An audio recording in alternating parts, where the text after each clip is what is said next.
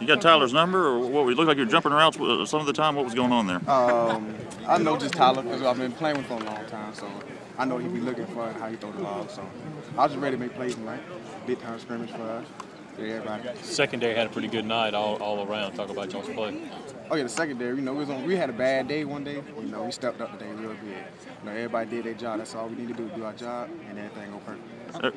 Everybody talks about Banks and Broomfield, but y'all pretty good at the 2 spot there at cornerback, aren't you? Yeah, we strong in all places, because we 3 seniors that have been playing for a minute, and we got some good experience in the SEC, so we know what happened. How much do some of those turnovers kind of benefit defensive line getting a lot of pressure today? They did. Oh yeah, defense lines are big. We got Autry, Boyd now, and they're probably the best 2 I've ever seen. Besides Fletcher. But yeah, besides them, man, they ball.